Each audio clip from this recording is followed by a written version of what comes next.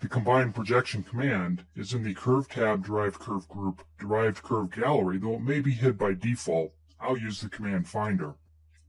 This command creates a curve by projecting two existing curves. The intersecting projection of the curves creates the new curve. There are two sets of panes for the curves to select and the projection direction. I'll pick the first curve. When I do, a vector displays for the projection direction. This defaults to normal to curve plane when the curve defines a plane, but you can also define a vector. A second curve or set of curves is required. I'll select the selection step and pick the curve. The only other options are in the settings pane.